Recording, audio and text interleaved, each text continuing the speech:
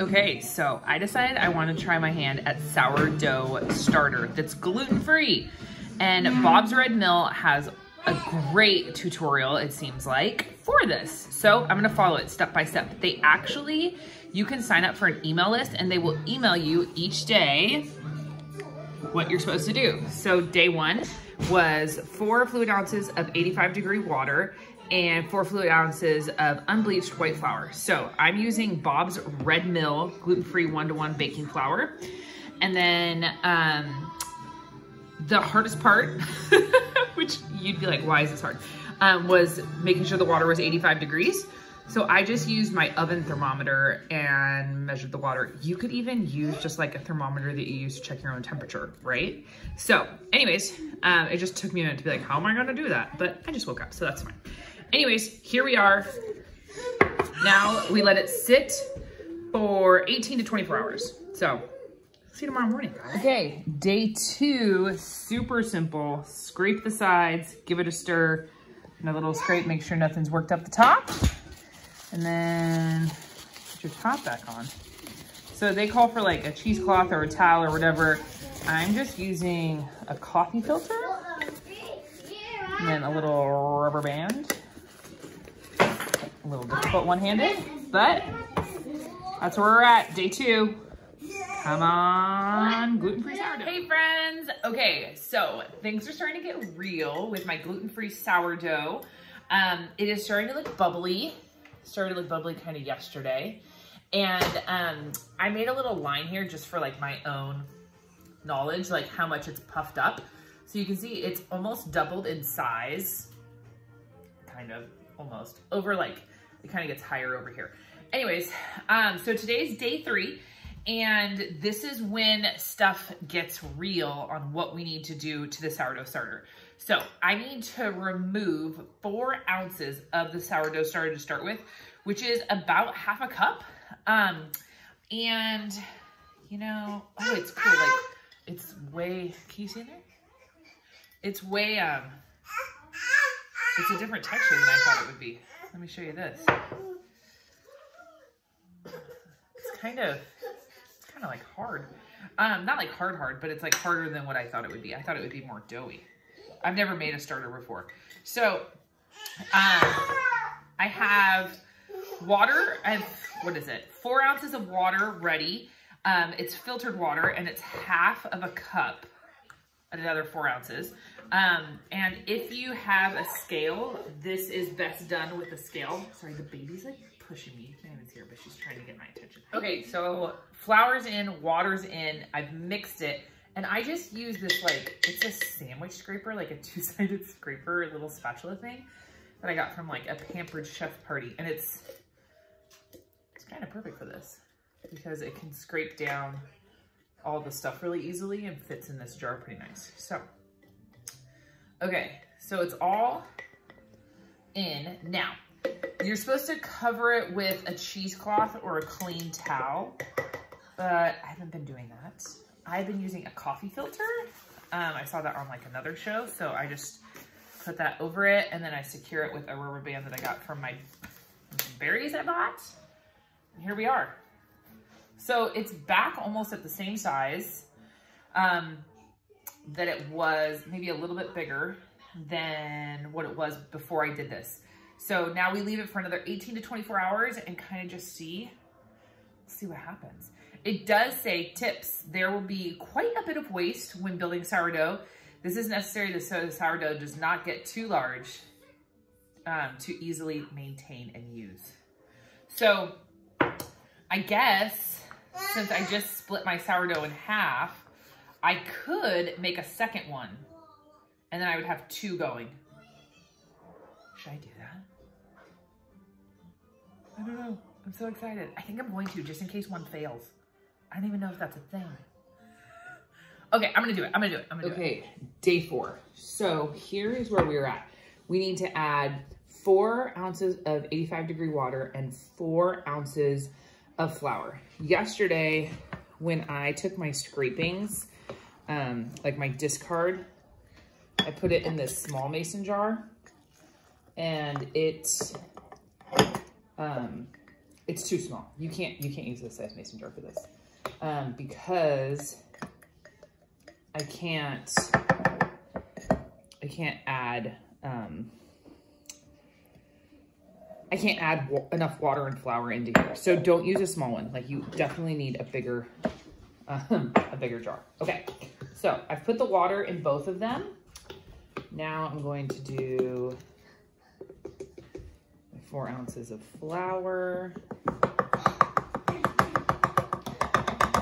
Yeah, see how like, check that out. Like, there's no way, come on. That was crazy. But if you were gonna give some of your, some that you were taking out and give it away to somebody else so that they could make a starter, that would be fine to like transfer it to them that way, you know? But not, you can't add, like you can't keep maintaining a starter in that small of a jar. Like you definitely need something at least this big to do it. So just gonna mix, scrape down the sides, and then cover again today. Day 4, here we go. Okay, day 5. We are to remove 1/4 of a cup of the sourdough. Okay. Then we add 1/2 cup of water at 85 degrees per usual. And 1/2 cup of flour. Just gonna wait for a second. Okay, things that I wish on day 5 that I had known on day 1. One, I wish I had a food scale because everything is in ounces and I'm doing it in cups and I think it's gonna be fine, but you know, my food scale died before all this COVID mess and I just haven't bought one online.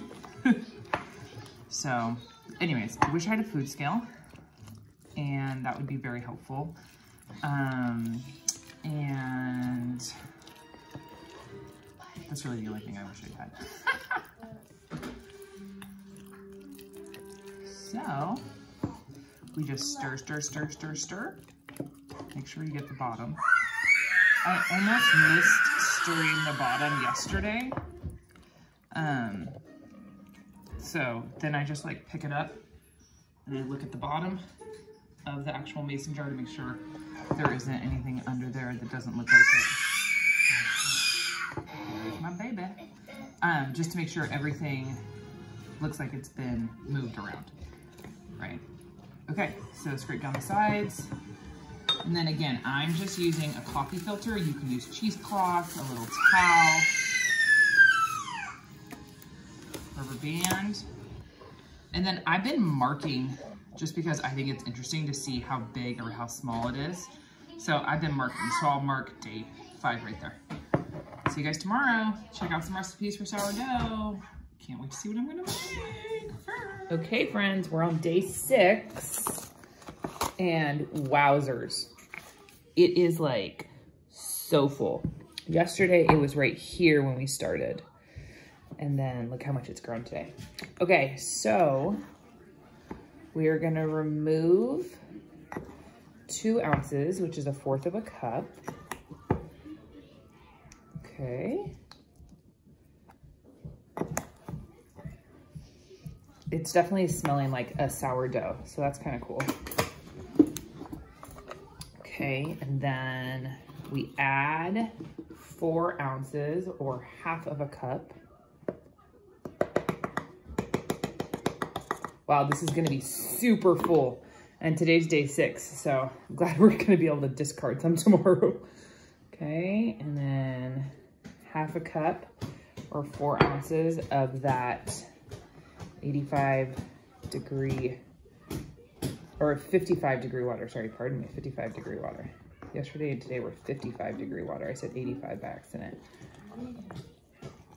Okay. And then, again, I really like this little spatula with this mason jar because I feel like it can get in all the nooks and crannies, and it's small enough to get in the into it, right? Like if I was using one of my regular spatulas, I wouldn't be able to get into the whole mouth of the jar. So we're just gonna stir it, scrape down the sides, just the regular gig, okay?